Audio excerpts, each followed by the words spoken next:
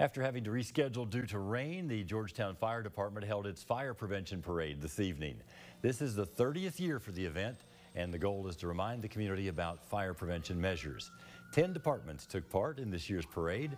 The Assistant Chief of Fire Prevention said this is a great way to get the fire department immersed in the community. It's an opportunity for first responders and their families to get together, show off our trucks. We invite trucks from all over Central Kentucky to join us, and it's just a good event for the community. We love to get involved and help the community anytime we can. This is our way of kind of giving back to the community and their kids.